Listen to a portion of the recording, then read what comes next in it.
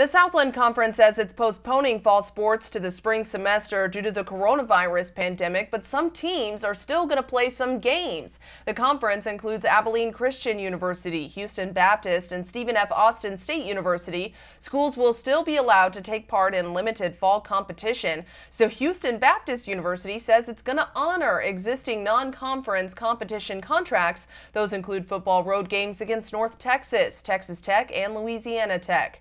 Johnston for CBS 11 News.